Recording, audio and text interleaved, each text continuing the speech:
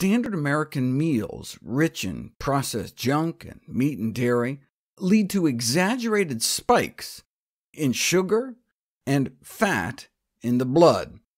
This generates free radicals, and the oxidative stress triggers a biochemical cascade throughout our circulation, damaging proteins in our body, inducing inflammation, crippling our artery function, thickening our blood, and causing a fight-or-flight nerve response. This all happens within just 1, 2, 3, 4 hours after eating a meal. Worried about inflammation within your body? Well, one lousy breakfast could double your C-reactive protein levels before it's even lunchtime. Repeat that 3 times a day, and you could set yourself up for heart disease, though you may not even be aware how bad off you are because your doctor is measuring your blood sugar and fat levels in a fasting state, typically drawing your blood before you've eaten. But what happens after a meal may be a stronger predictor of heart attacks and strokes, which makes sense since this is where most of us live our lives, in a fed state. And not just in diabetics. If you follow non-diabetic women with heart disease, but normal fasting blood sugar, how high their blood sugar spikes after chugging some sugar water appears to determine how fast their arteries continue to clog up. Perhaps because the higher the blood sugar spike, the more free radicals are produced. So what are some dietary strategies to improve the situation? Thankfully, improvements in diet exert profound and immediate favorable changes. What kind of improvements?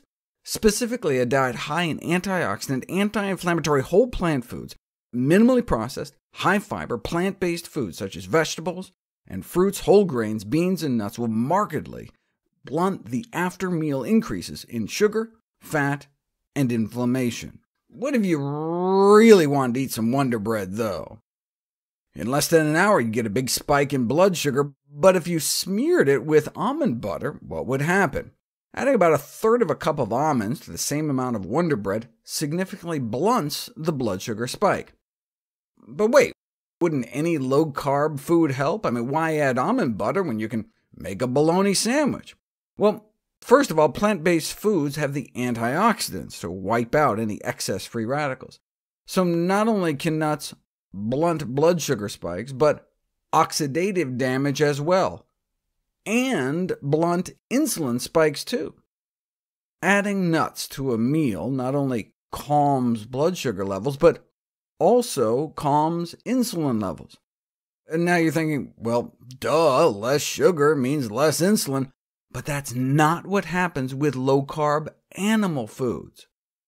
If you add some chicken to white rice, steamed skinless chicken breast, you get a greater insulin spike than just the white rice alone. So adding the low-carb plant food made things better, but adding the low-carb animal food made things worse. Same thing with adding chicken breast to mashed potatoes, a higher insulin spike with the added animal protein. Same thing with animal fat. Add some butter to a meal and get a dramatically higher insulin spike to some sugar. If you add butter and cheese to white bread, white potatoes, white spaghetti, or white rice, you can sometimes even double the insulin. Whereas if you add a half an avocado to a meal, instead of worsening, the insulin response improves, as it does with the main whole plant food source of fat, nuts. What if instead of nut butter on your Wonder Bread, you used an all-fruit strawberry jam? We'll find out next.